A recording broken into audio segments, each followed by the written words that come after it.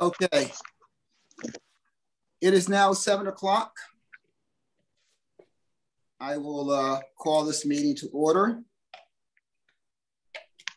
Good evening, members of the board, colleagues, families, and our virtual viewing audience.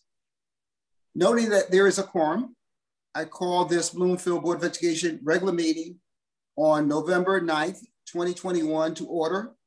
Please stand for the Pledge of Allegiance. I pledge allegiance to the United States of America, United States of America, and to the republic for which it stands one nation under God, indivisible, with liberty and justice for all. Thank you. Before we begin, the first order of business, please join me in welcoming our new Board of Education member, Joseph Wilkerson, and congratulate our returning board members on their re-election.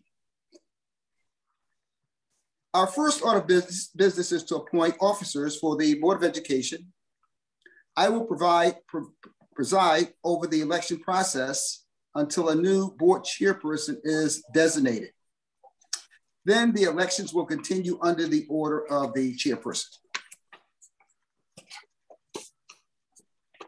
At this time, I would ask for nominations for chairperson of the Board of Education from the floor. Don Harris. Mr. Chair, may I make the following motion? It is my honor to nominate as chairman of the Bloomfield Board of Education, Donald F.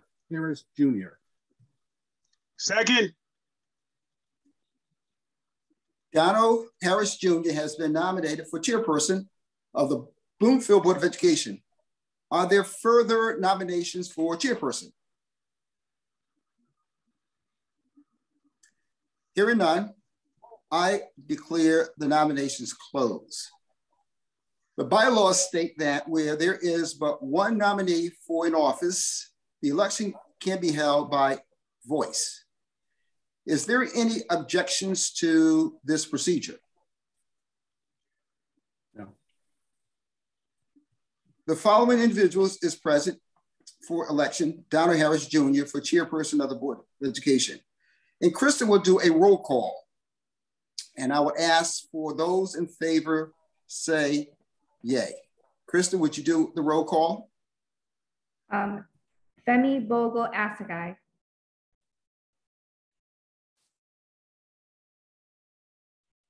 You're muted. I'm sorry, yes. Yay, okay. Lynette Easman. Abstain. Howard Fryman. Yes. Donald Harris. Yes. Robert Ike. Yes.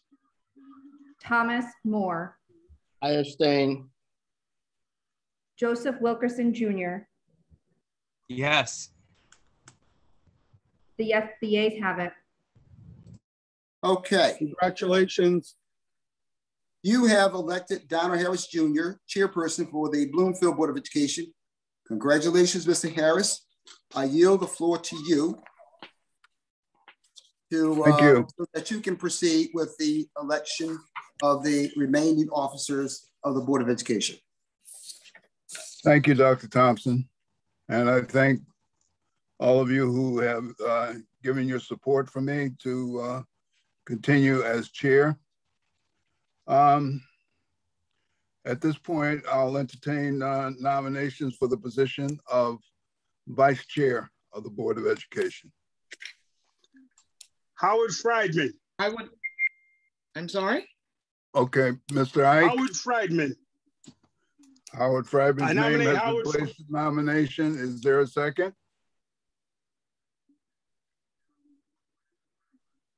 I will lend a voice because I have a voice. I will second that nomination. Howard Friedman's name is on the ballot for vice chair. Are there any other nominations for the position of vice chair? Yes, there are. I would like to offer the name of Ms. Lynette Eastman. Do I get to speak to that now or do I wait? No, you can get to speak to it right now. Okay, so I'd like to offer Ms. Eastman's name as the vice chair because I think she's eminently qualified to become the vice chair of this board. She is in her third term serving on the Board of Education. She is the chair of the Finance Committee of the Board of Education. She has served as PTO chair, co-chair, and treasurer within the Bloomfield Public Schools. As a Bloomfield resident for 15 years, Ms. Eastman lives here with her family. She's a wife and a mother of 2 Bloomfield students. She has been a very involved parent, taking on the role of parent liaison for Laurel Elementary and Metacomet Elementary schools in both the STEAM and extended day programs. Professionally, she is a managing paralegal at Voya Financial. She's clearly a parent who is committed to making sure our students get the resources they need to be a success in the school as well as in life.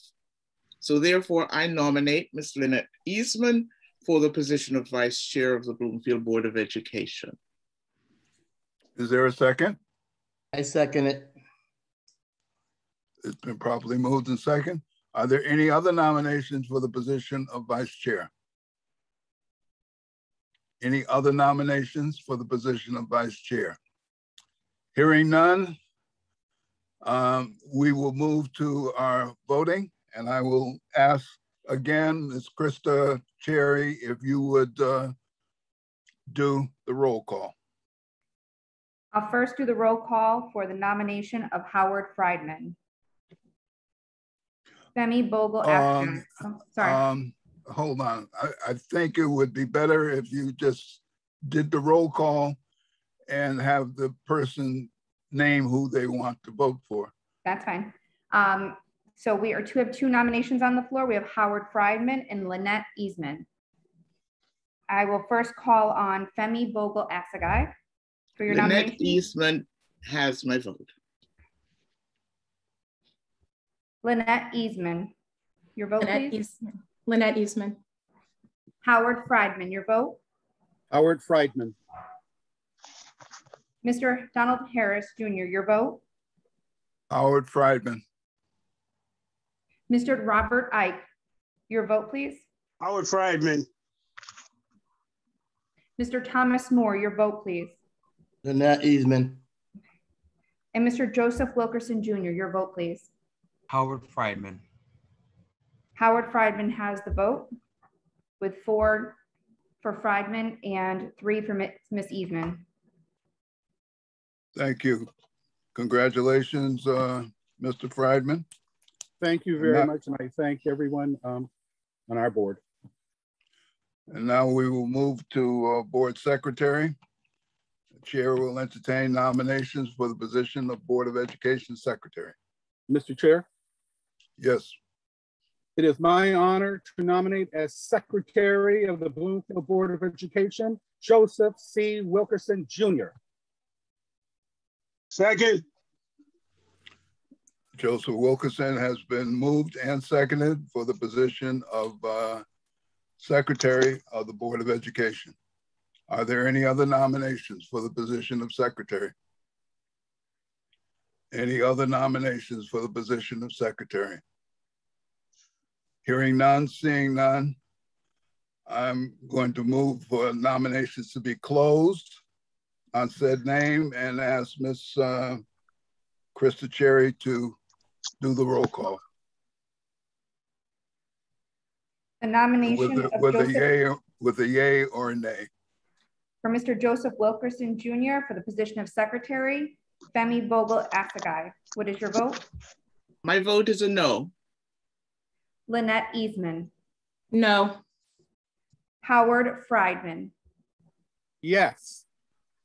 Donald Harris Jr. Yes.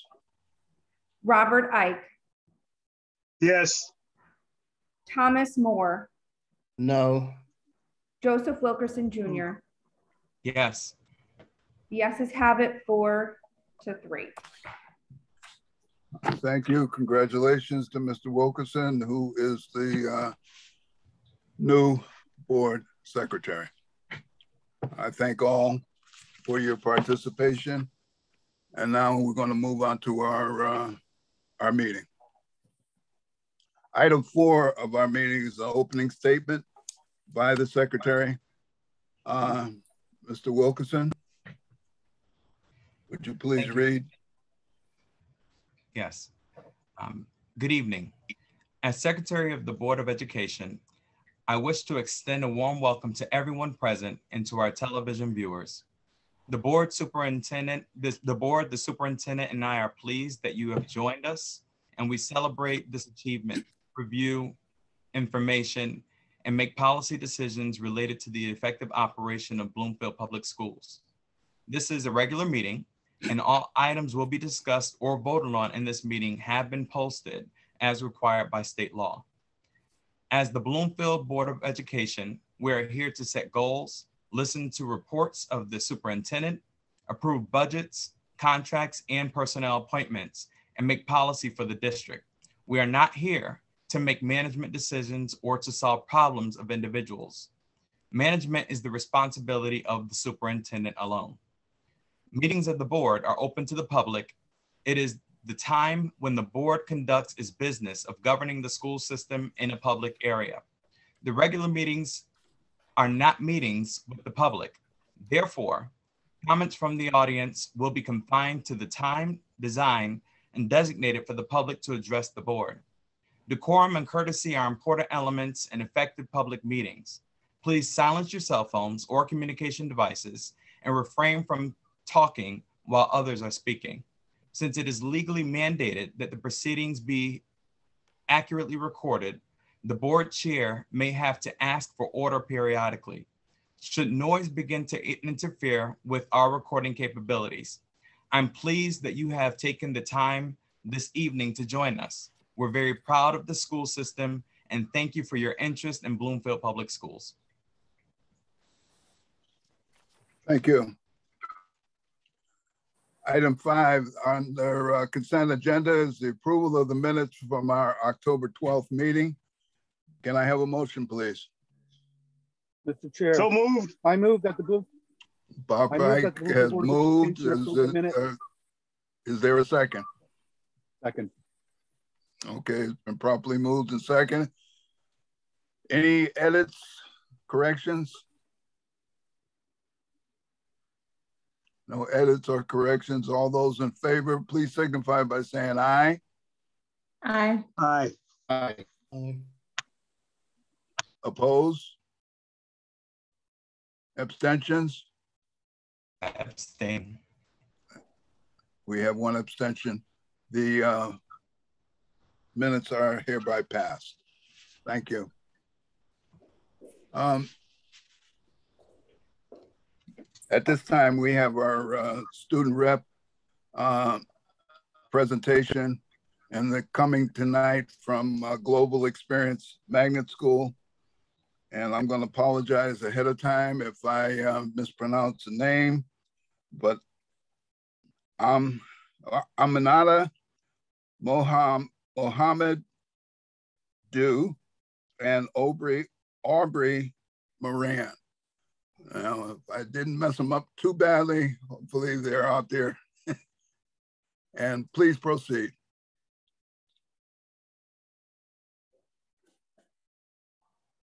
Hello and good morning to the Board of Education and community members. Before we get started, we wanted to thank you all for the opportunity to speak on behalf of Global Experience Magnet School. We hope that you enjoy the presentation we've prepared for you tonight. Next slide, please. Good evening, my name is Aminata Mohammed. I'm from New Britain, Connecticut, and I'm a 12th grader at Global Experience Magnet School. This is my 5th year at GEMS. My experiences have amazing opportunities to travel. I've been to San Francisco, Hawaii, Washington, D.C., and New York. Hello, my name is Aubrey Moran. I am from New Britain. I am currently a 9th grader here at Global Experience Magnet School. I have been attending GEMS for 3 years. My favorite teacher is Ms. Starr, and I like that there aren't many students here, and I have more one-on-one time with my teachers.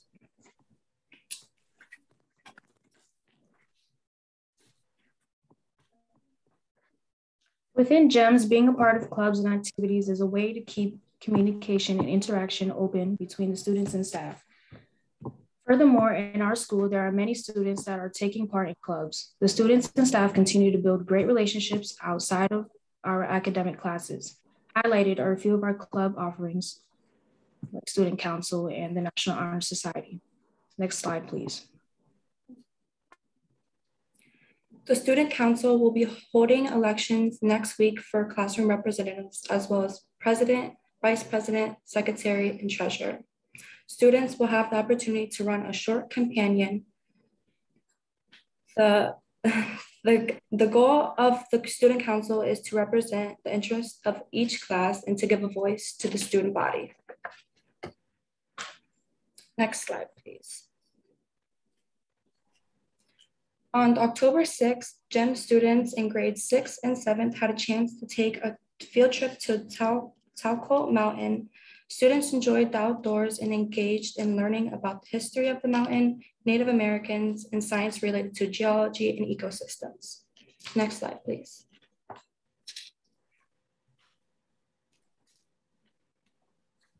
GEMS juniors and seniors have already had the opportunity to participate in many virtual college visits. These visits allow GEMS students to become familiar with the culture, ask questions, and make a connection with admissions representatives that will be reviewing their applications if they choose to apply to those schools. Next slide, please. The National Honor Society has begun the year with a food drive to benefit our local community. GEMS is off to a great start collecting goods. Next slide, please. One of the ways that we have fun and show some school spirit is through dress down days. Last month, we celebrated with Halloween themed dress downs. To add to the fun, we made this a grade level competition based on participation. The 7th grade was the winner for the most spirited. Next slide, please. The GEMS staff rallies to help the students be their best. They look for students that are doing the right thing and reward them with a raffle ticket.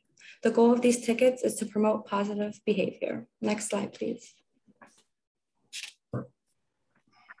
On Thursday, October 28th, GEMS joined the district's virtual National Hispanic Heritage Month celebration.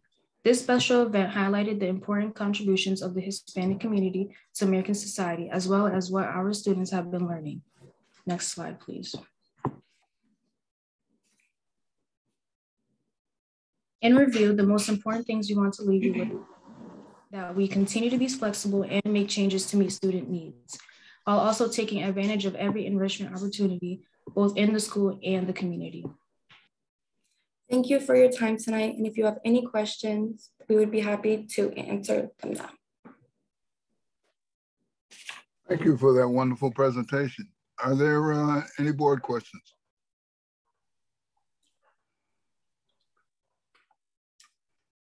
Any board questions? Lynette?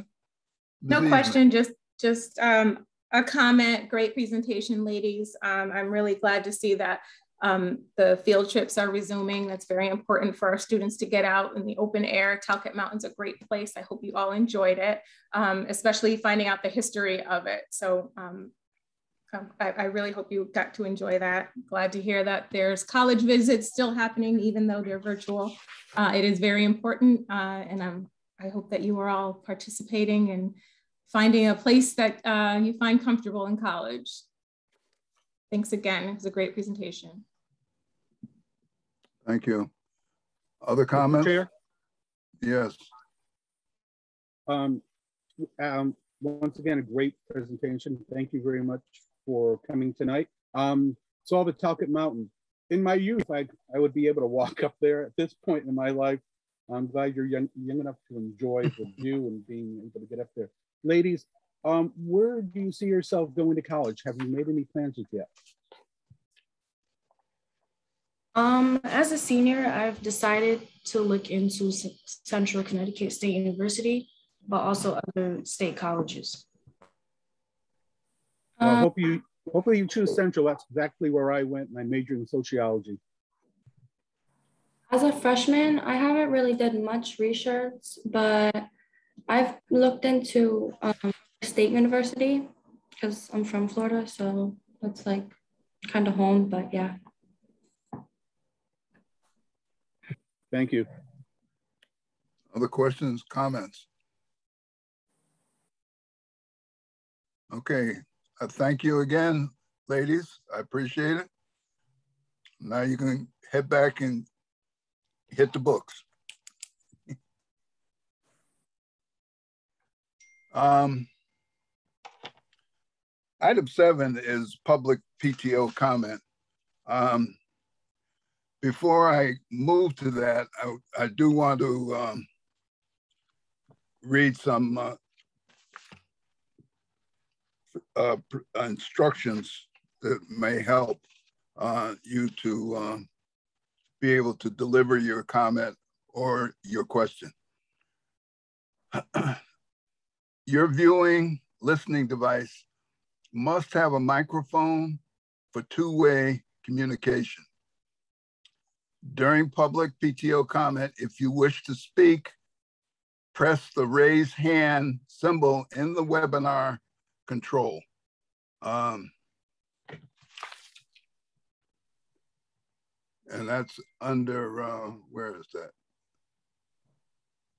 Under reactions, you have a raised hand that you can just put up. Number 3, during public PTO comment, if you do not wish to speak, but wish to leave a comment, you may type your comments into the Q&A feature or the chat feature as follows: name, address, and your comment. Number 4, if you do not have a microphone, you will need to call in on a phone in order to speak. Again, please give us your name, address prior to voicing your comments.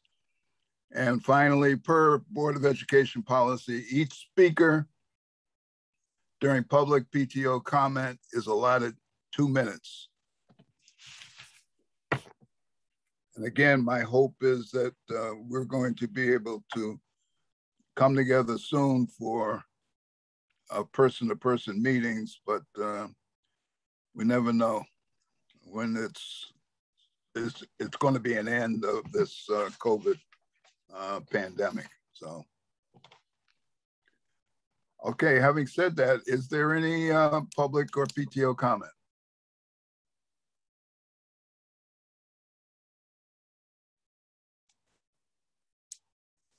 Any public or PTO comment?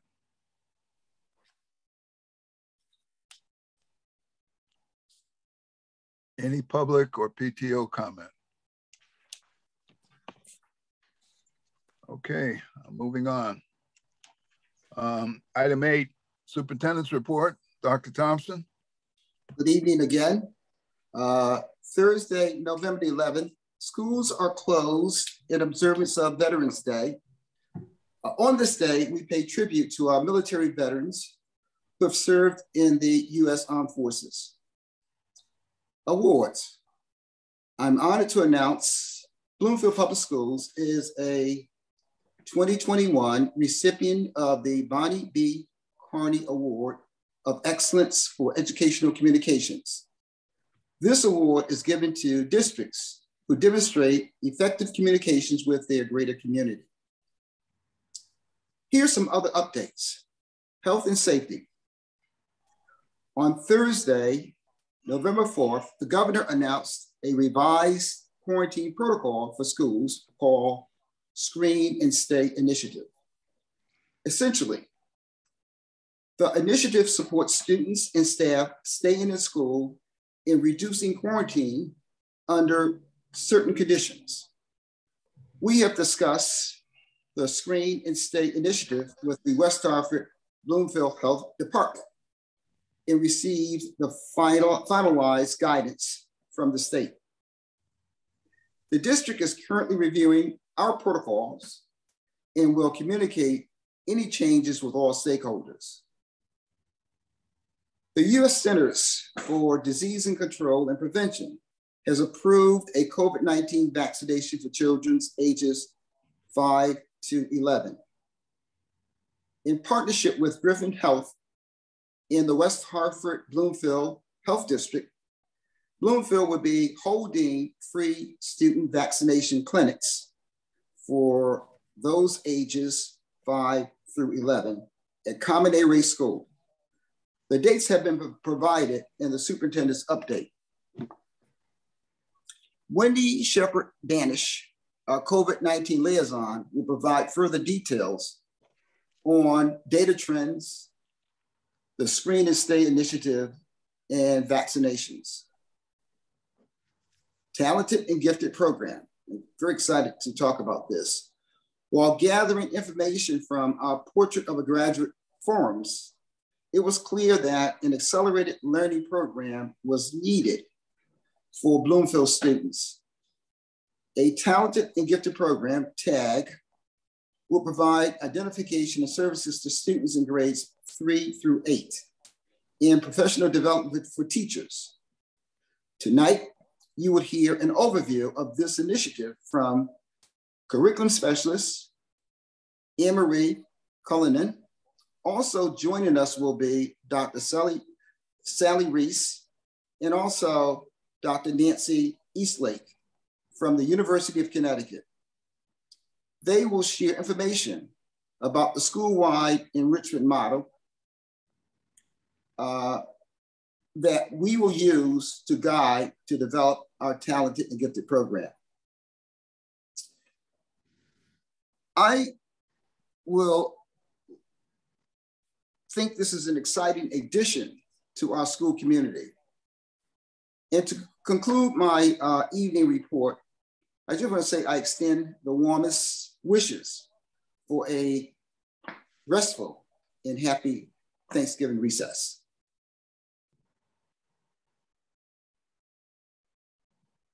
That concludes my report, Mr. Harris. Thank you, Dr. Thompson.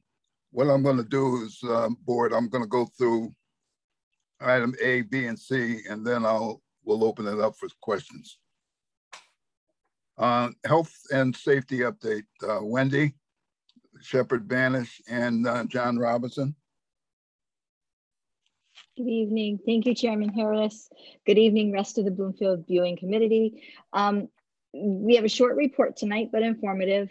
According to our positivity rate for Connecticut today, we are at 3.2%.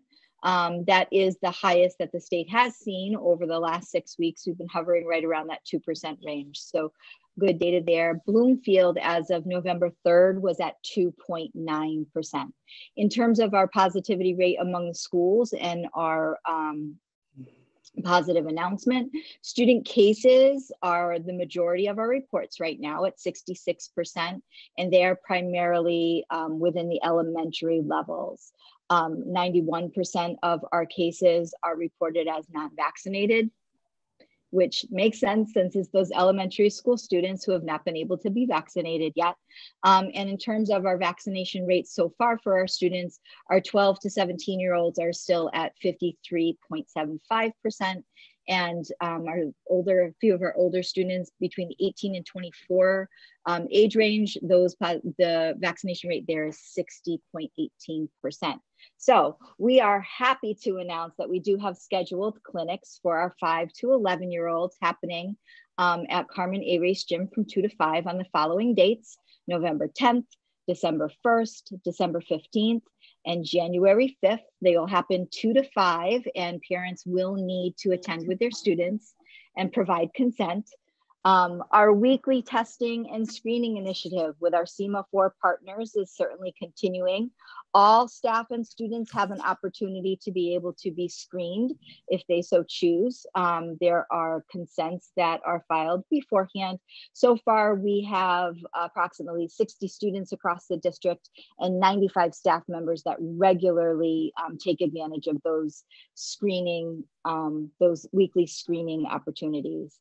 As Dr. Thompson mentioned, in an effort to keep children safe in school and limit the number of quarantines that schools have been reporting across the state, the SDE and the Department of Public Health have been working for quite a few weeks now on designing a new optional protocol for districts to use for contact tracing.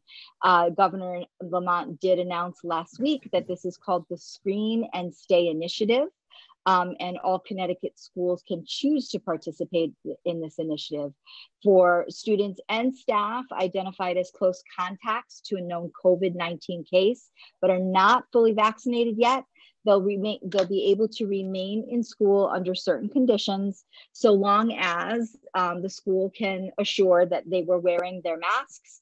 And during that 14-day period after their exposure, they do not develop symptoms.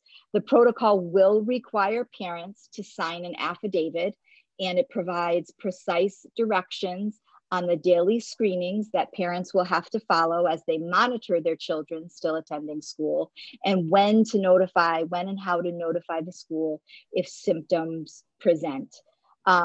So if they want to have their students stay in school and participate in the Screen and Stay, they will have to sign that affidavit prior.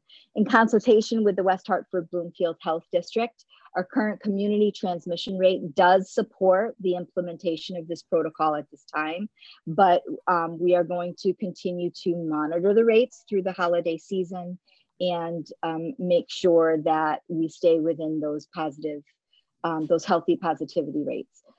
We are currently working with our medical team to establish the logistics and the operationalization of the new protocol, and more information will be coming forward in the next few weeks. That concludes my report for this evening, unless there are any questions. John, were you adding anything? Yes, sir. I would just want to briefly update the board on our vaccination and compliance with the governor's executive order. So currently the district is at 99.5% compliant with the executive order. 94% of our staff are vaccinated. 5.5% rounding are currently testing. And as Wendy pointed out, our testing for most of our staff is occurring in our schools. So it's non-disruptive.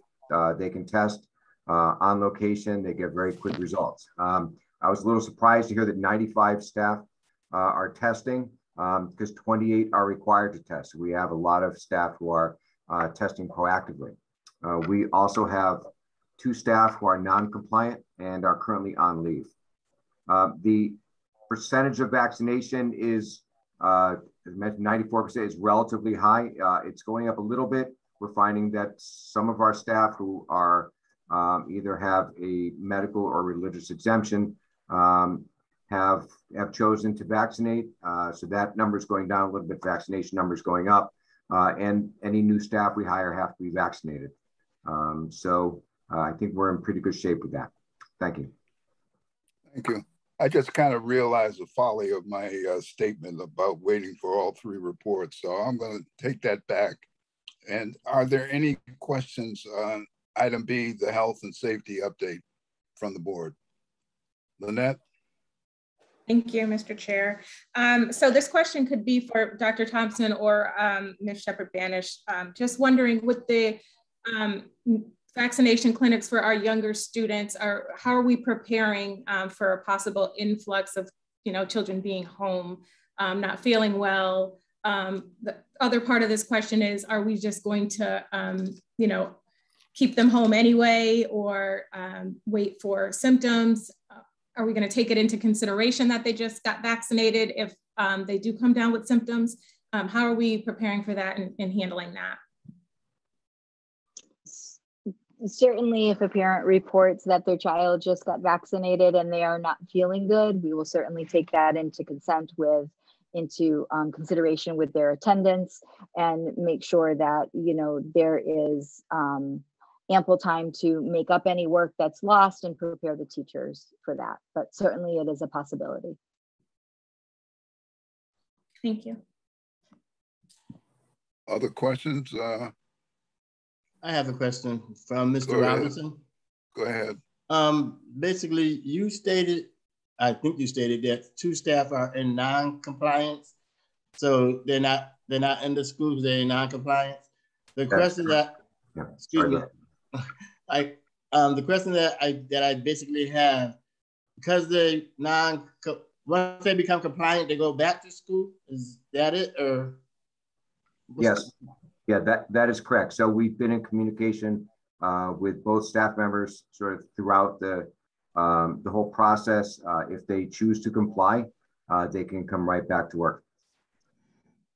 And how about financial wise? Would that be a union matter? Like, you know, because of the COVID thing, are they using their time? Are we paying them, or is this something that the union gets involved with? Or I'm just trying to figure out how this works out. Sure. These 2 staff members are currently on unpaid leave. One of the staff members is salaried and is on unpaid leave. The other staff member is an hourly worker and is just not being assigned any hours. Okay, thank you. You're welcome. Other questions? Wendy, how are our parents dealing with the mask? I don't hear a lot coming out of Bloomfield as opposed to other districts where there is a large pushback on the mask and signs on lawns in other towns, unmask our kids. I don't have a sense that that's going on in Bloomfield. Am I correct? I have not had any reports or any complaints on any difficulties with mask wearing or non-compliance with masks or any of the above. The majority of our concerns are around, you know, when children have to quarantine. And I think, you know, the new vaccination with our elementary school students and the new screen and stay protocol is going to even help those concerns significantly. Thank you. Other questions? Mr. Friedman.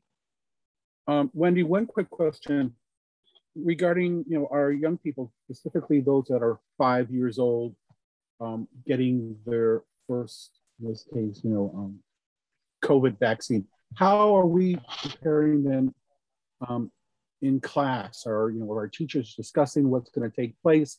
You know, the procedure, what they're going to feel, what, you know, the needle, the importance of getting this. Are we doing any instructions to our young people to, especially for our young folks, to offset any fears that they may have? Certainly, since it is a family choice at this time, we have not been doing any instruction in class, but certainly our nurses are available to support any parents that, you know, need any kind of literature or instruction or any of that to be able to support their students that might be going into vaccination.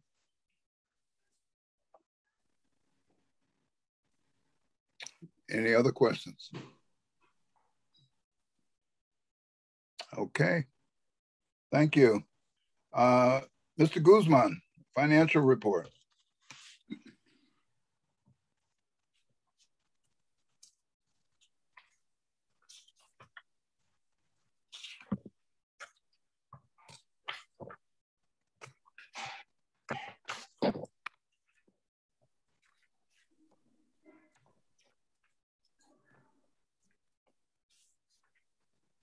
Bill, you're muted.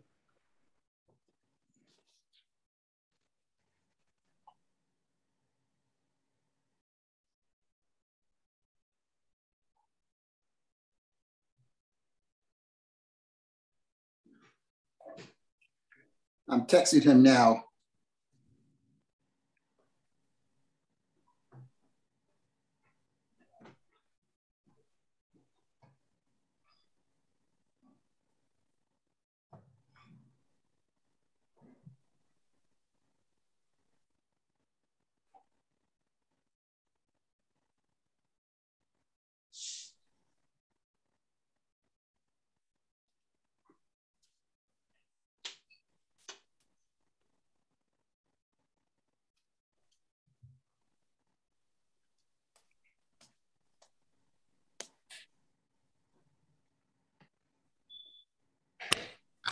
Looks like he disconnected. He's coming back in.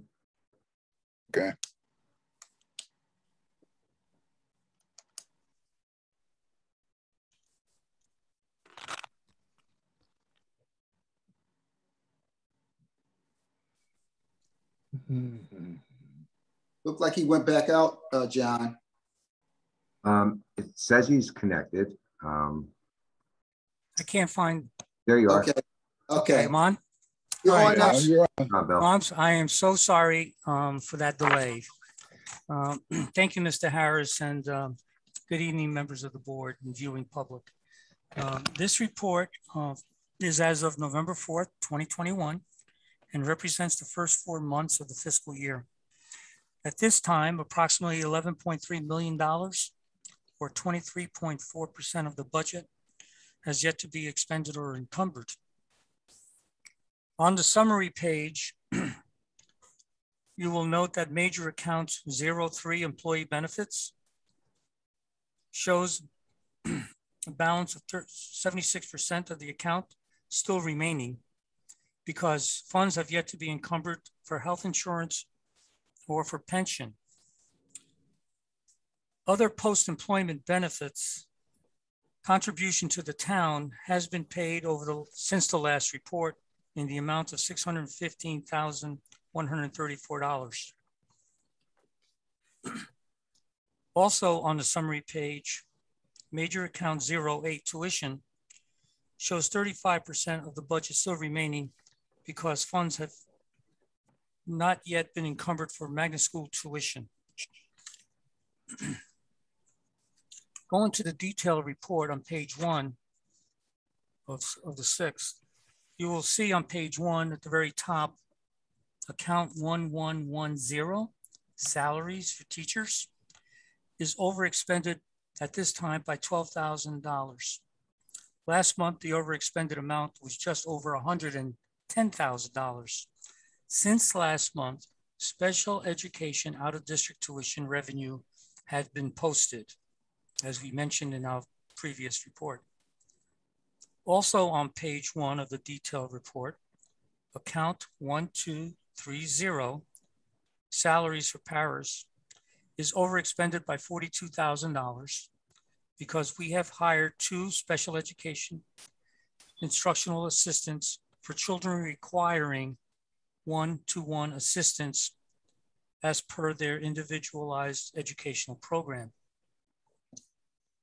Going to finally on page 4 of the detailed report, you will see account number 5630, tuition for private, remains overexpended by $190,000 because the excess cost grant receivable has yet to be posted.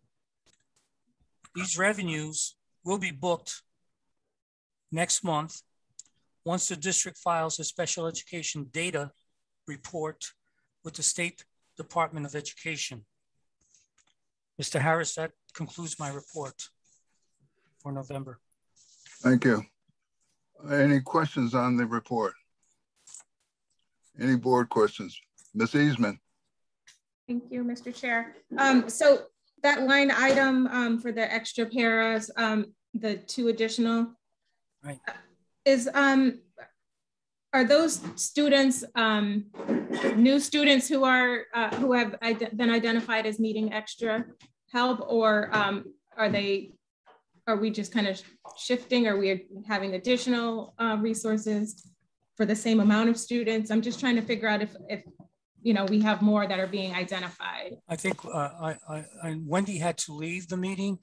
No, but, I'm here, Bill. Are you? Here, well, Bill. Wendy, can you Yep. answer that question? Sure. Hi, Ms. Eastman. We've actually had several students move into the district this year with IEPs that did have significant needs. So those 2 additions are for new students that moved in with those supports already written into their plans.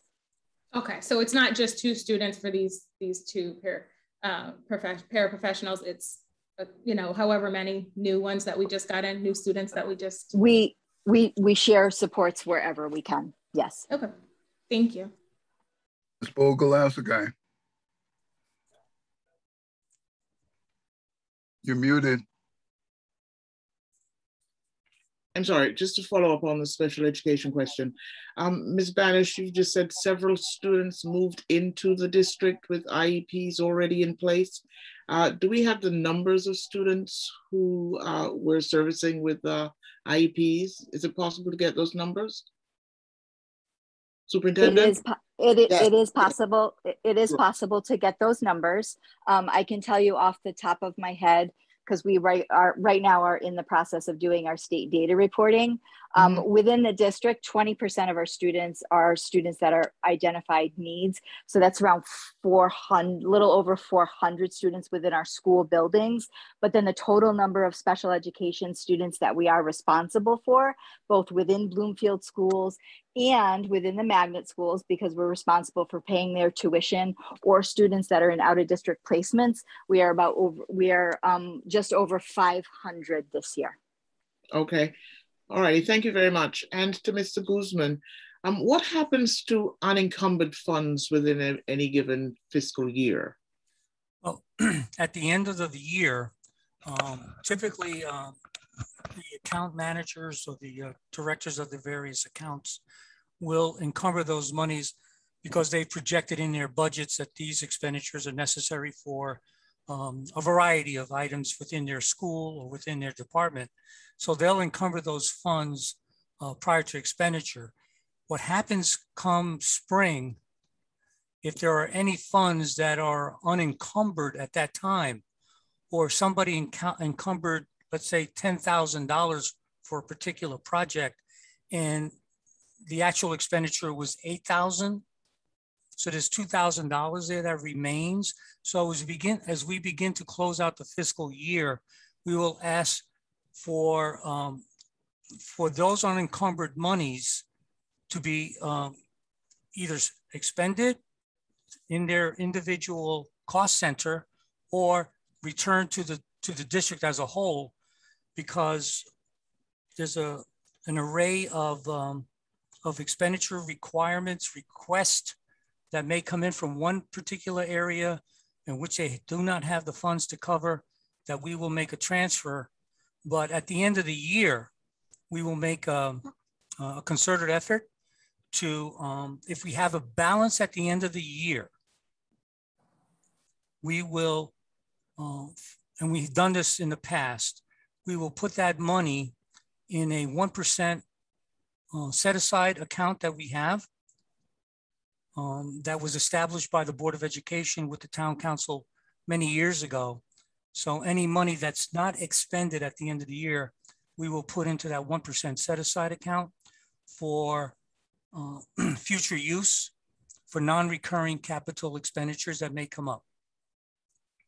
But okay, thank you very much. It's interesting to hear about the 1% set-aside account. I now have an interest in that account. How much do we have there, and how much money do we generally put into that account? Well, it depends on the status of the fiscal year. I can tell you that last year we put in over $200,000 into that account. And again, that money will be used in future years for an unanticipated capital project that we may come across.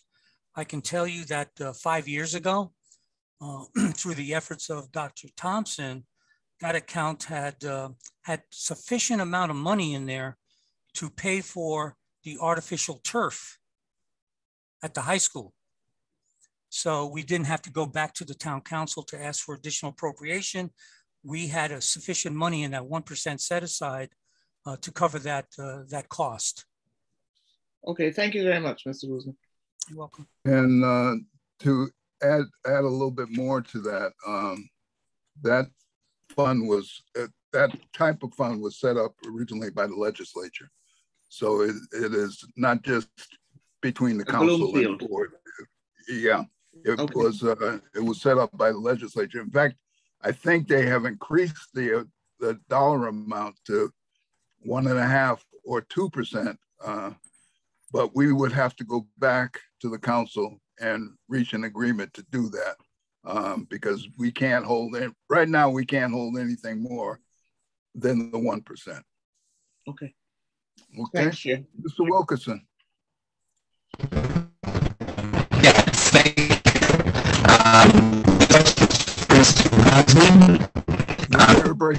You're breaking up, sir. I'm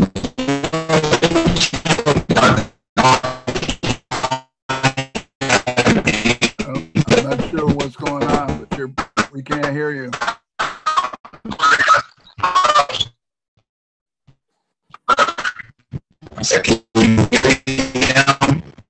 Oh.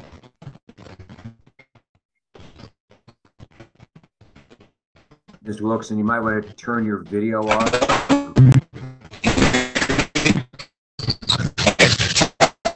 Now, can you hear me now?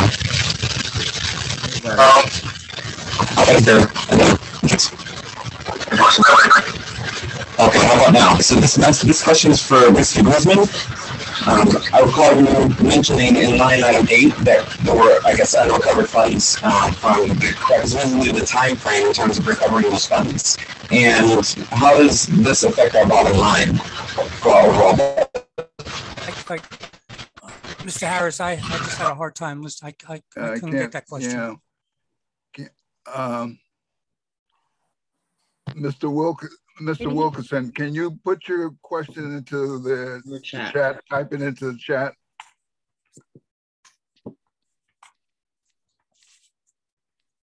Yes, can you do? Yes.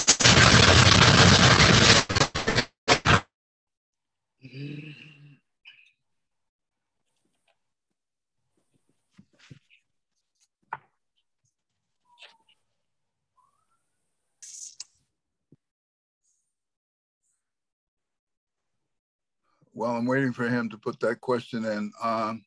Any other questions on Mr. Guzman's the finance report?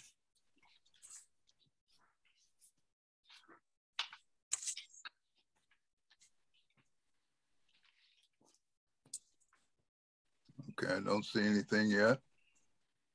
And while we're waiting, if I may, a quick question to Mr. Guzman. Go ahead, Howard. This is not regarding your report tonight, but when do we start getting to look at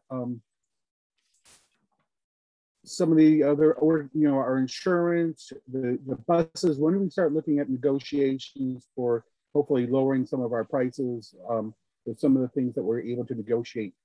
I know we have amount of years that we have per item, but when can we start negotiating again for our various budgets with these other line items? Well, on insurance in particular, medical health insurance for employees, we're constantly looking at that. Our consultants that we, along with the town, have is Brown & Brown. They will look at the Cigna. As you know, we are self-funded, so we'll look at the claims that have been submitted, the amount of claims, whether over what was projected, under what was projected, and they will provide us with a number going forward in terms of next year's budget as to what they feel is a good, solid projection for medical insurance cost. In our discussions with them, there's always the possibility of going out to bid, either for medical insurance, administrative cost, stop loss insurance. So those things are always on the table, and our consultants guide us as we go through that process. And transportation? Transportation, as you know, we have a multi-year contract with both companies, DATCO and Access. So at this particular point, I think we have 2 more years for the DATCO contract. I think 2 more years for both contracts. So probably sometime next year, we'll put out a bid for continued services for transportation for both regular transportation and for special education. Thank you, Mr. Guzman, look in the chat box. Yep. Mr. Wilkerson's question is there.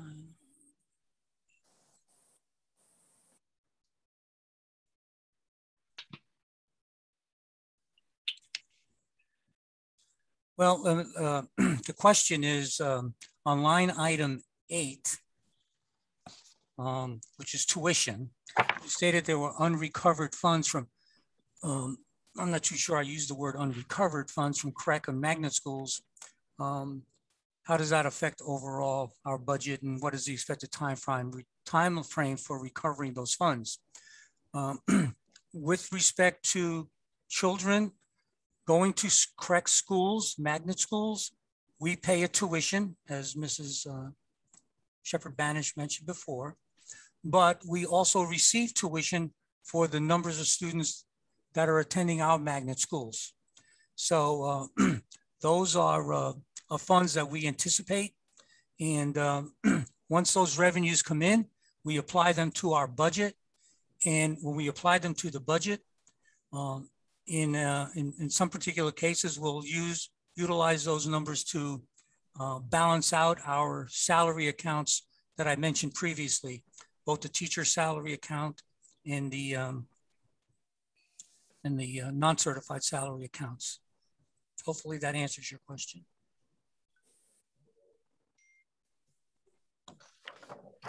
Okay, any other final questions?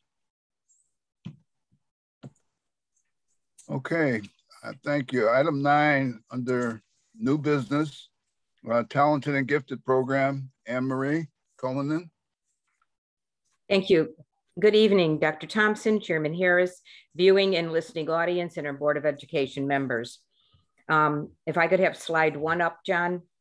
As part of our ongoing portrait of a graduate monthly update, slide 1 puts in the forefront once again our focus on our competencies. As you know, they're critical thinkers.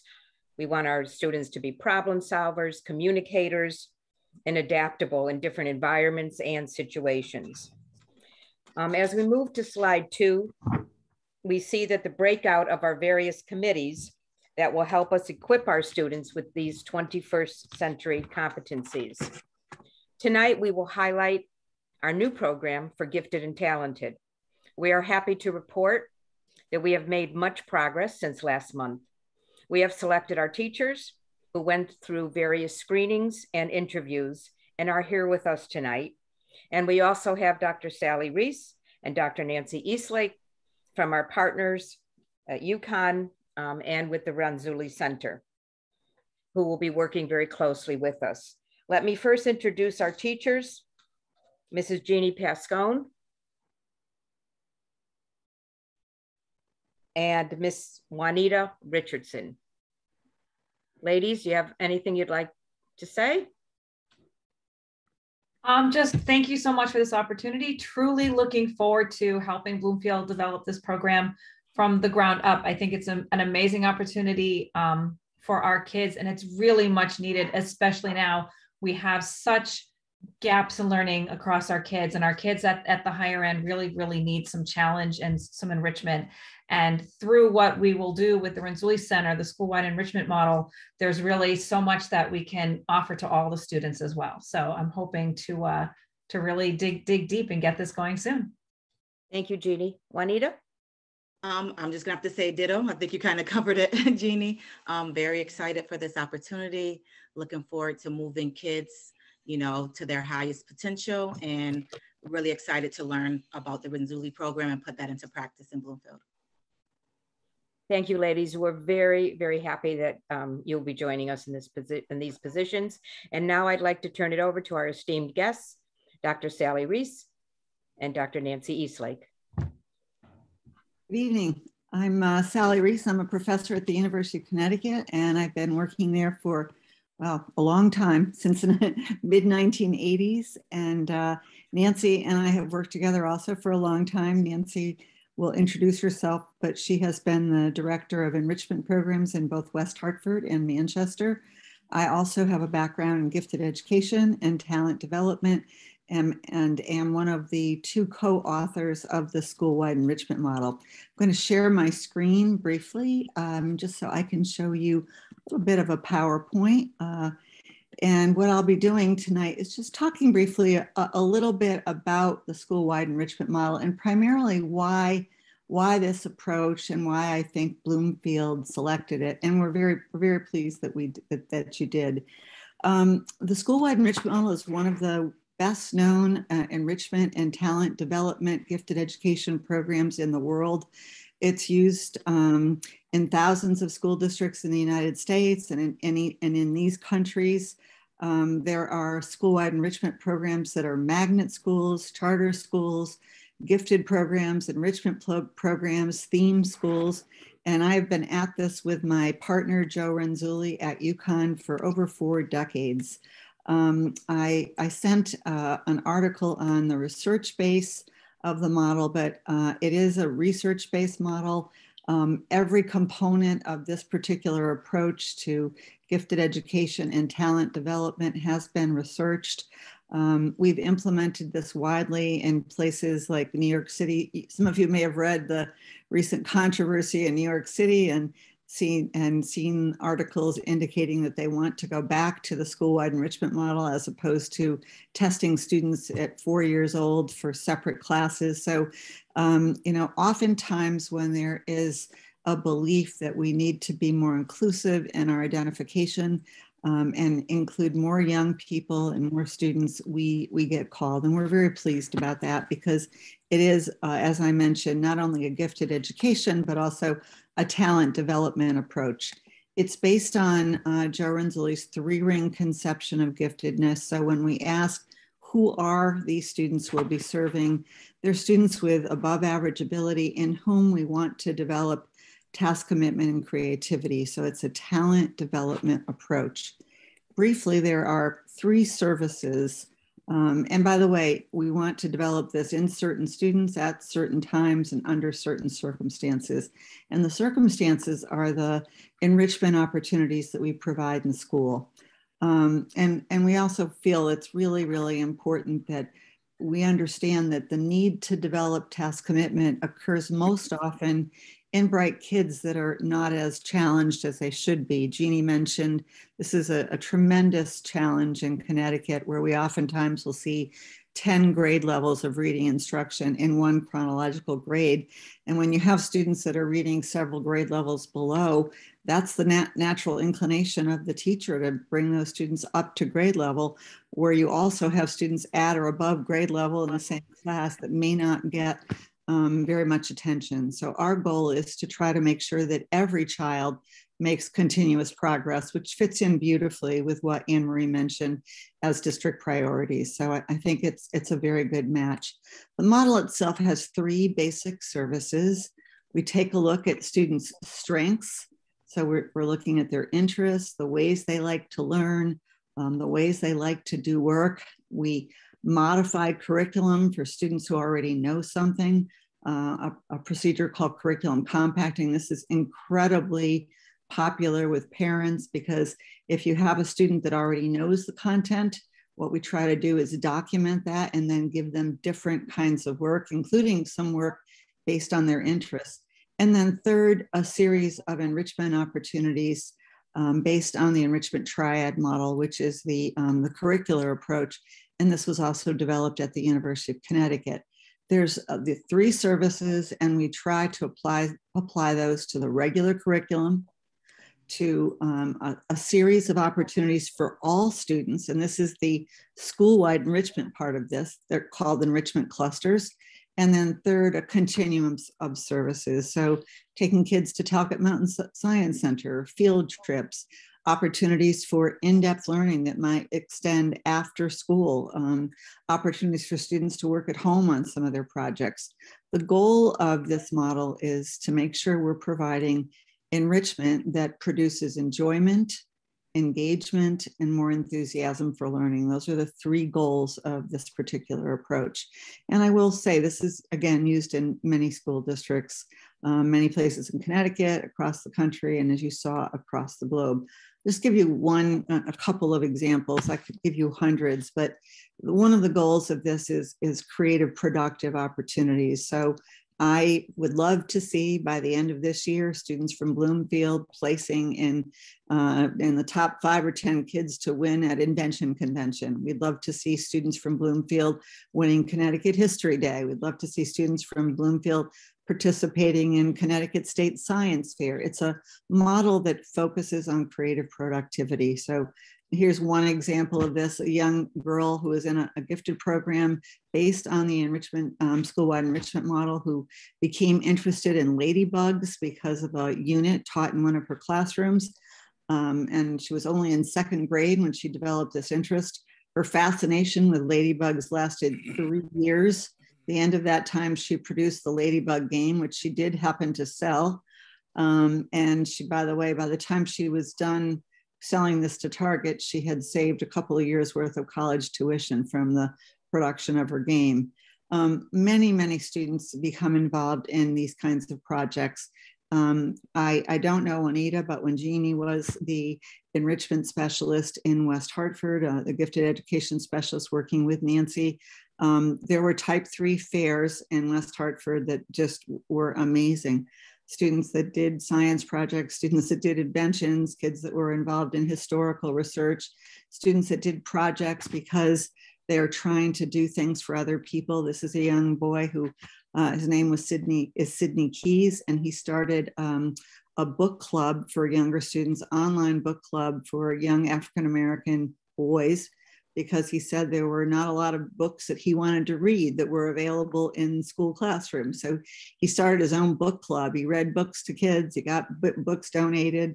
He called it Books and Bros. And so these are some of the opportunities. Let me just speak briefly about curriculum compacting. I've conducted some of the research on curriculum compacting. This is a procedure whereby we identify what a student knows already by doing pre-assessment, by training teachers to pre-assess. We eliminate the content that they have already proven that they know, and we replace it with more challenging or more creative work for them. So this is a very, very popular part of school-wide enrichment with parents. I won't go into all the aspects, but I do want to mention, as I did earlier, the heart of this is exposure, enrichment, training, problem solving, critical thinking. We call this type 2 enrichment, and we'll be doing many things with students that will expose them to new ideas, new topics, new areas of interest. And we have a taxonomy. This becomes, in a lot of ways, the curriculum of the enrichment program. And there'll be a series of skills developed on this. I will be helping from the University of Connecticut. I'm no charge, donating my services. Delighted to see this happen in Bloomfield, and so proud and happy to be a part of it. I will also mention briefly that the part of the SEM that is appropriate for all kids is that we would hope by the end of second semester to have a series of enrichment clusters run, so that once a week, all students in the school get to participate in a planned enrichment experience. This might be creative writing, it might be creating a play, it might be invention convention, it might be historical research, but every single child in the school gets to do this. So all children have a chance for continuous identification.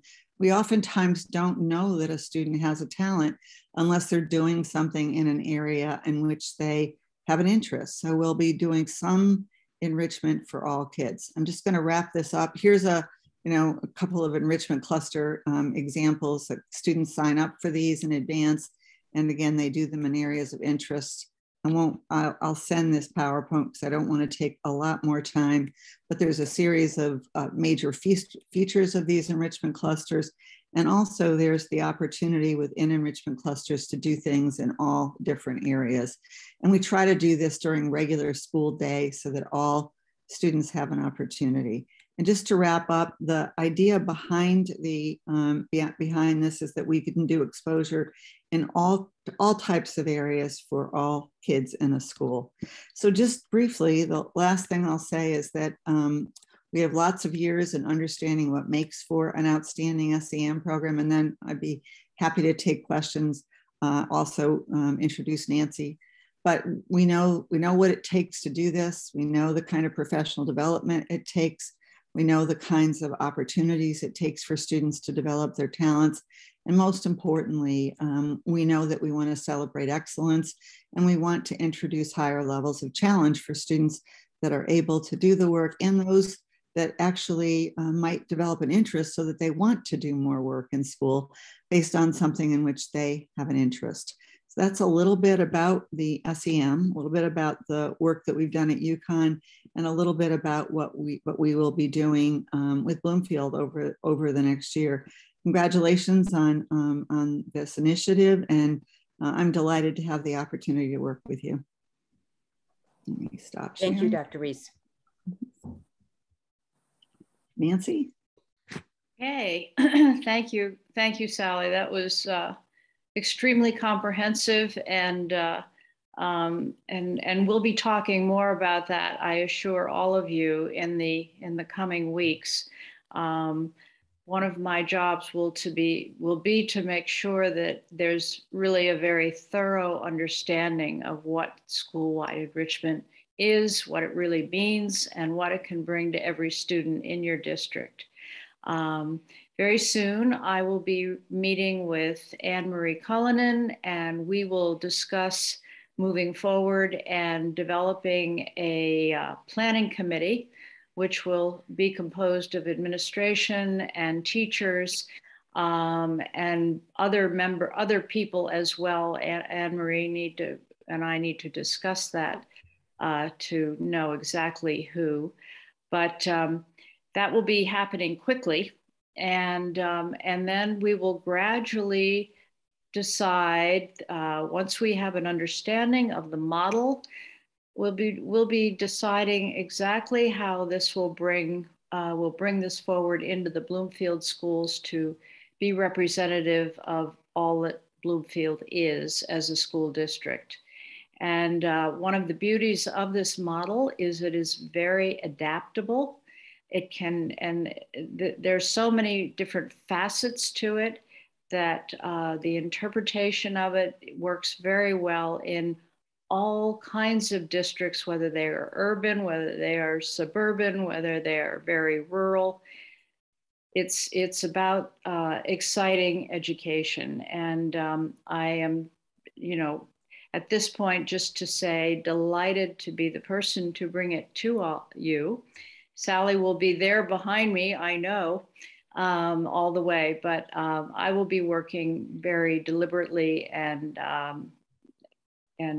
happily with all of you. So thank you for this opportunity, and congratulations to Jean Pascone, and I'm sorry, the other Juanita Richardson. Juanita, thank you. To you as becoming the charter members of the teaching corps, and we have a lot of work to do, but it's great work, and we're going to be a great team. So thank you, Anne Marie, for all that you've done so far to make this happen. Well, thank you both, Dr. Reese and Dr. Eastlake. We are very, very excited to get this project off the ground, and I think we have a great team already started. So thank you. And we can take any questions if there are any, Mr. Harris. Beginning with Ms. Bogle-Assegai and then Mrs. Eastman.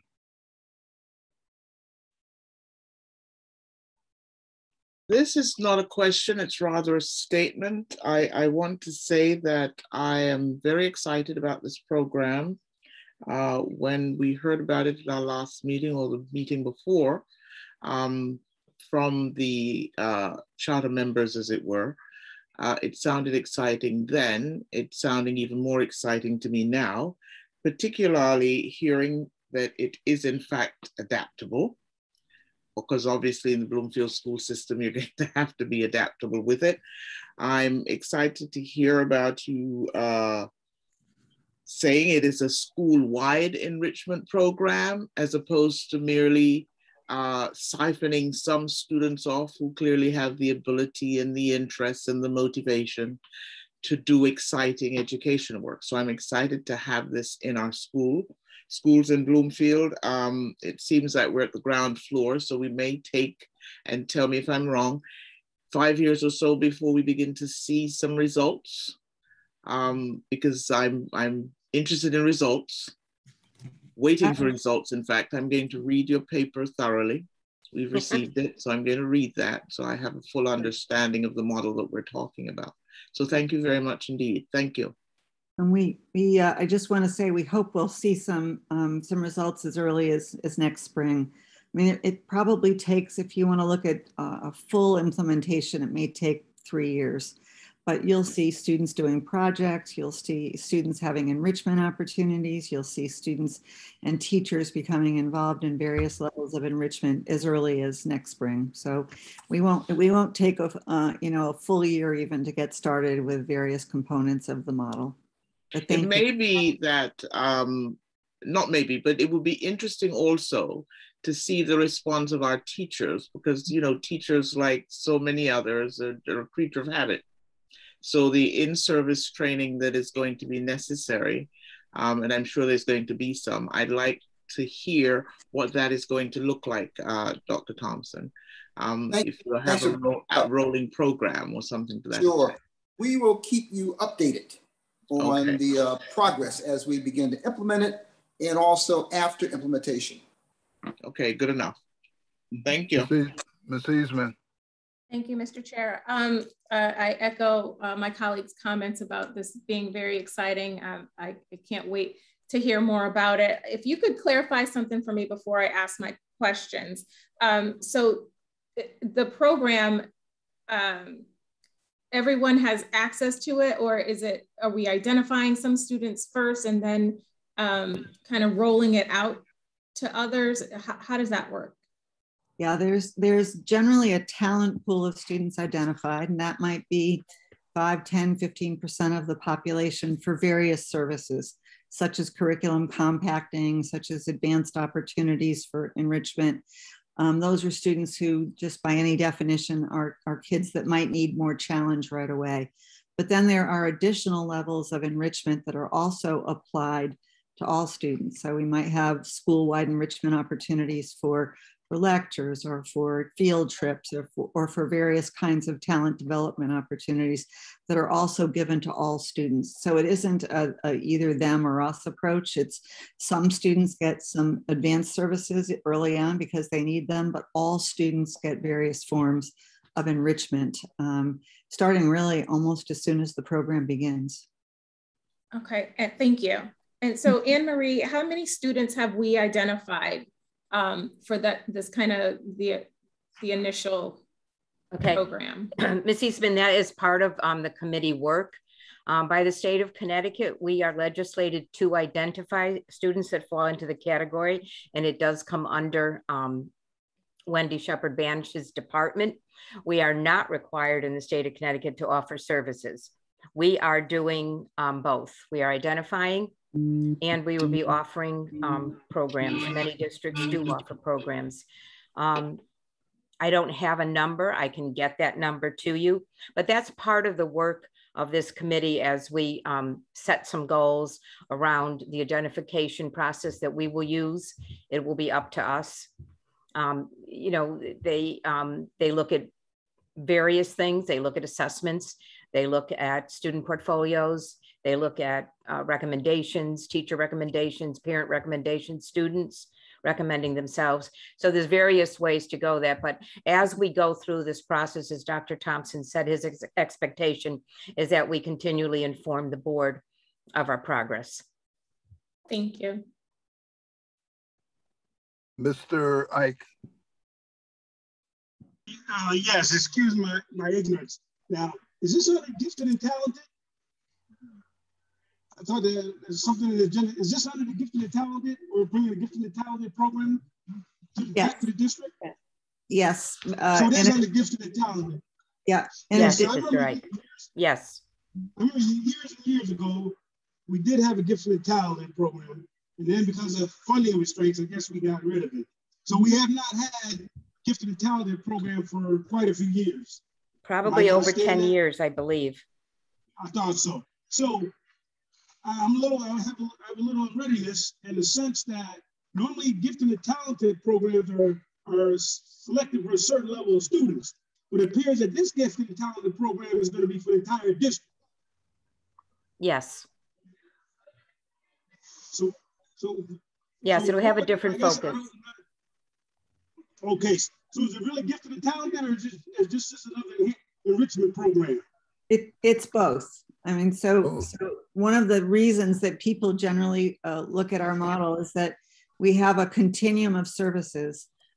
Some services for your top 3 to 5 to 10%, and other services for all students in the district. So we believe that we can accomplish both talent development and gifted education under this umbrella. And so we will be attempting to do both, and I think we'll be successful at it. Thank you. Mm-hmm. Any other questions or comments? Mr. Chair? Yes. One quick question. Will we be forming any partnerships with any other entities like the University of Hartford or the Hart School of Music or any other outside concern? Mr. Friedman, we have partnerships with several outside community agencies and universities through all of those subcommittees on that slide that I showed you. Each of those committee has a partner. University of Hartford, for instance, was our partner this summer when we sent many of our students there tuition free. And the Hart School, one of our music teachers, works very closely with them. So some of our students have an opportunity to have that experience, but we are always seeking out community, business, and university partnerships. Thank you. As well as, Ms. Reese you're at UConn, right? Yes. So, yes. Yeah, so there's another partner. Okay. Any other questions, comments? Okay, thank you, Anne Marie. Thank you. Okay, item 9B, the policy for initial reading, age of attendance and students who are homeless. Mr. Guzman. Thank you, Mr. Harris. These two policies were presented to the policy committee for an initial reading on October 26th, and we're bringing it to the board for its first reading as well. The two policies are 5112, which is age of attendance, which is a mandated policy, and the second policy is policy 5118.1, which is students who are homeless. Both these policies are mandated policies, and they were driven by legislation passed in Public Act 19-179. And in essence, the language that's being added to the policies is to allow parents the ability to question, protest, if you will, a decision by the administration to, one, deny a child access to school because of age, or deny access to a student because he or she is homeless. And both policies in the new language basically say that the parent has to be given a written reason for exclusion or denial of access to school, and the ability to have a hearing before the full Board of Education or a subcommittee of the Board of Education to hear their concerns. So at this particular point, the administration is recommending that these two policies at the next board meeting be adopted for inclusion in the board policy handbook. Thank you. Thank you. And again, most of the board had the opportunity to vet these two policies that were being presented tonight. And this is just the first reading. They will come back before us again at a policy meeting later this month, and then moving on at our December meeting for a vote to become a part of our policy book. But while we have them on the agenda, any questions on either policy? Okay. Mr. Guzman, you're up again. Board 9C, the Board of Education meeting schedule. Thank you, Mr. Harris. The schedule you see in front of you is required by board policy and actually by state law. The Board of Education, this is board policy 9321, which basically says the Board of Education shall set a calendar of regular meetings for the ensuing year at the first regular meeting in November. And those sets of dates of the calendar for those meetings presented to the town clerk no later than November 30th of the year. So you'll see here that, and as you all know, that regular board meetings of the Board of Education are held the first Tuesday of every month. But on this particular calendar, you'll see that there are 4 exceptions to that, and they're referenced at the bottom of the page. April 5th is not the second Tuesday, but rather the first. And it's scheduled because for the 5th, because of the spring recess that occurs between April 11 and 15. The June 7th meeting should be, is the first Tuesday of the month. And that's because there's a conflict that the second Tuesday being June 14th is the last day, the proposed last day of school for the school year. And then finally, there are 2 dates in September and October that have conflicts with September 19th is an observance of the Jewish holiday Rosh Hashanah, and October 13th is an observance of the Jewish holiday Sukkot. So those 4 exceptions are noted at the bottom of the page. And I should also note that February 24th of 2022 is a special board meeting, and that's typically to adopt the board budget in a special session. So the administration recommends adoption of these calendar dates for meetings for next year. Thank you. Mr. Friedman. I move that the Bloomfield Board of Education approve the 2022 Board of Education meeting schedule as presented. Second. Been properly moved and second. Questions? Questions? Yes, Mr. Chairman, I have a question, Mr. Chairman.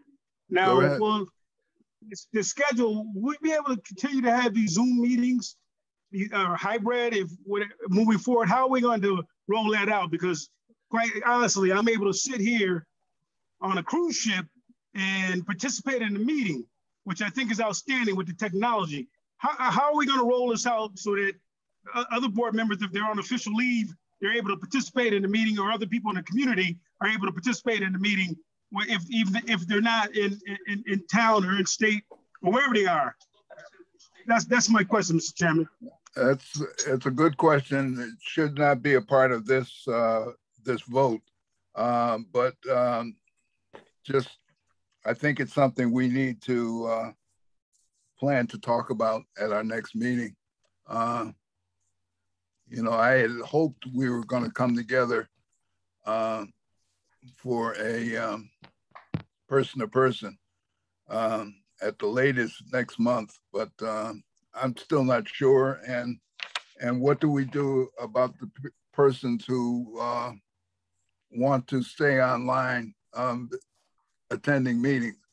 And to further complicate that, the Board of Ed needs to establish a policy so that board members can be away, but can also be a part of the meeting, because we don't have that procedure in place right now. So, Dr. Thompson, can you think about a presentation for next month? Sure. Meanwhile, on our, we have a motion on the floor to approve this Board of Education meeting schedule for 2022. Are there any further questions on that schedule? Hearing none, seeing none, all those in favor, please signify by saying aye. Aye. Aye. Oppose? Aye. One opposition. Abstentions? I don't think she was Who's the opposing. opposition? She said aye. No, who's the opposition? I approve. I agreed. I'm sorry. I'm sorry. I was on mute. Okay. Okay. I'm sorry. So we are unanimous in our agreement. Thank you. CAVE updates. It's I have served CAVE as their president, their state president for the past 2 years. I come out of office on Friday into the very enjoyable office of immediate past president. So I'm looking forward to that. The delegate assembly is this Thursday and CAVE convention is on Friday. Other than that, not much is happening with CAVE right now. So that's it for the CAVE. Board comments, Mr. Reich. Yes, Mr. Chairman. First, I want to congratulate newest board member, Ms. Wilkerson, and all the returning board members. Secondly, I want to congratulate you and Dr. Thompson on those awards. I saw in the messenger by the NAACP, the 100 most influential African Americans in the state of Connecticut. And then lastly, I wanted to commend all board members who stepped forward for leadership positions. It's been a long time since I've been on that we've had multiple people seeking leadership positions. So I want to thank everybody for stepping forward. Again, I just can't emphasize how Zoom allows not only board members, but allows all the citizens to participate in government, no matter where you are in the world. So I want to thank the board members for allowing me to be on this cruise ship. I'm sitting here at the dinner table and I'm listening to the meeting. I'm taking in everything, and you just don't know what the feeling is like. So thank you very much. Have a good meeting. Thank you, everybody. Thank you, Mr. Reich. Ms. Eastman? Thank you, Mr. Chair. I just want to first say, I don't know if she's still on, but Mrs. Pascone, good to see you again. She actually helped my daughter through a very rough COVID year. She was fantastic, very patient, wonderful teacher. So it was very good to see you again. Thank you for all that you do. Thank you, Lynette. That means a lot to me. No problem. Okay, next, just want to welcome our new board member, Joseph Wilkerson. Looking forward to working with you in the future. I want to congratulate all my colleagues who were voted into leadership positions tonight. I'm looking forward to seeing this team lead with honesty and transparency.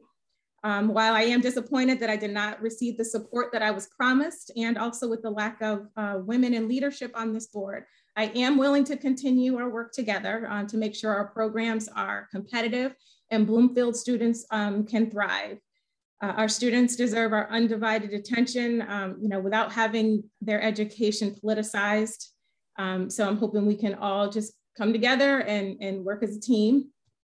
For the past 10 years, I worked collaboratively with Bloomfield principals, teachers, staff, and students, and I'm excited to continue the work with or without a title. And I'm committed to helping our students reach their full potential. And I'll end with a quote. It is not titles that honor men, but men that honor titles. Machiavelli. Have a good evening, everyone. Thank you. Mr. Moore?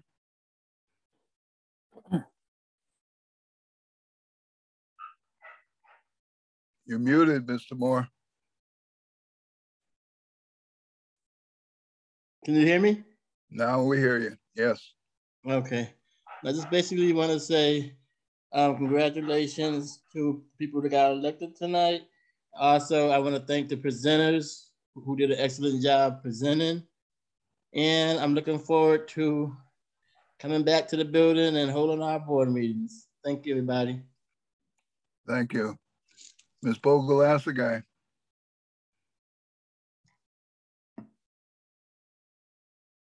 You're muted. Muted. You're Mr. muted. Lloyd. Huh? You're muted. Okay, so I'm now on mute. Okay. Sorry. Go ahead. I'm looking forward to our new year together. Congratulations to the new executive board. Of course, we still have the same chair, but that's fine.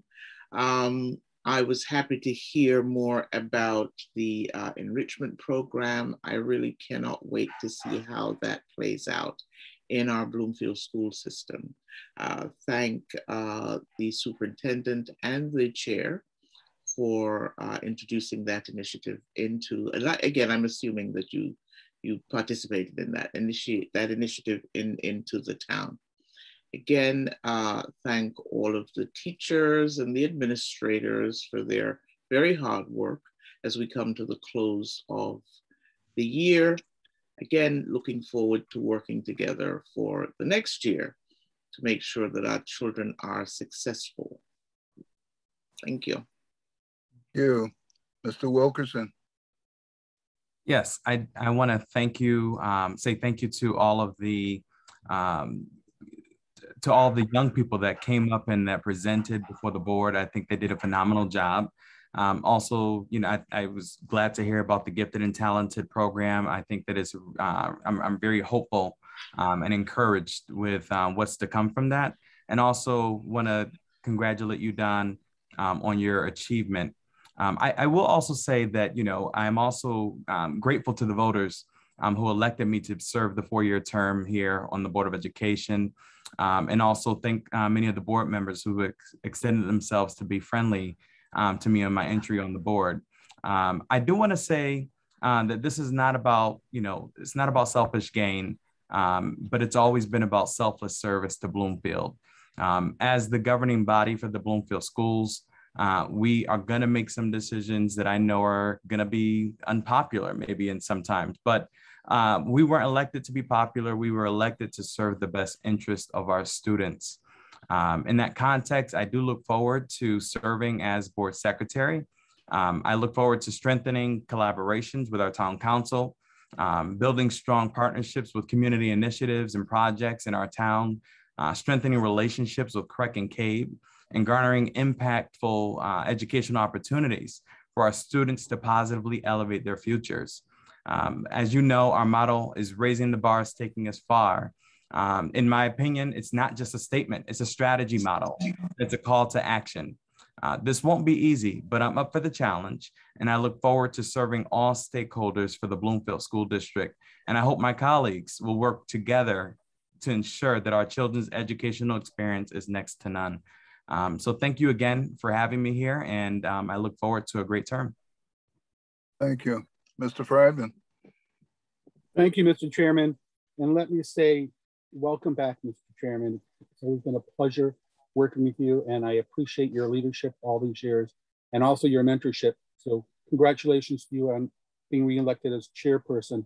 I also want to congratulate our new member, Joseph Wilkerson. I look forward to working with you and discussing our education here in Bloomfield and making Bloomfield the best school district and a prize education system here in Bloomfield.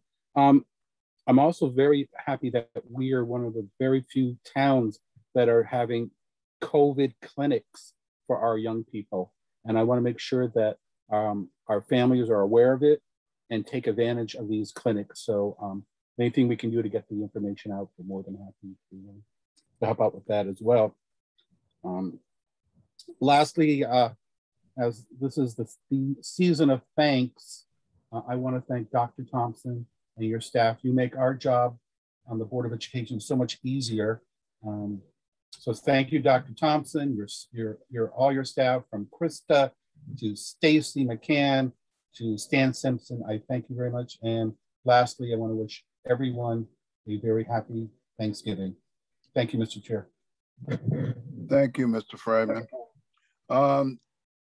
I also want to send out my congratulations to everybody who was elected, and that's from the council to the library board.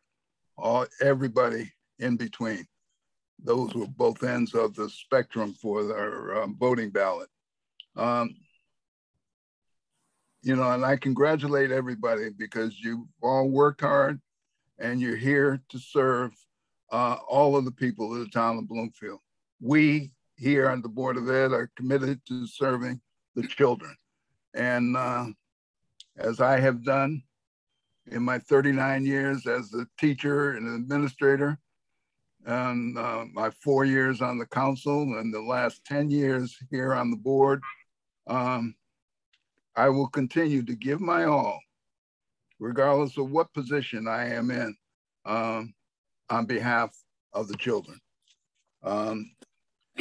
Special congratulations goes out to our new mayor, Danielle Wong, our new deputy mayor, Greg Davis, as well as the rest of the town council.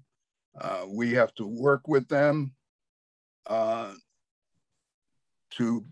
as Dr. Thompson and staff are beginning to put together a budget that we will see sometime in 2022. We're gonna have to work with them and again, to do for the betterment of the town of Bloomfield. And finally, this is a season of thanks. And I want to extend my wishes for a happy Thanksgiving to all. Don't eat too much turkey and enjoy yourself. At this point, Mr. Ike. So moved. So moved. Is there a second? Second. Second. Okay, we are adjourned. Thank you.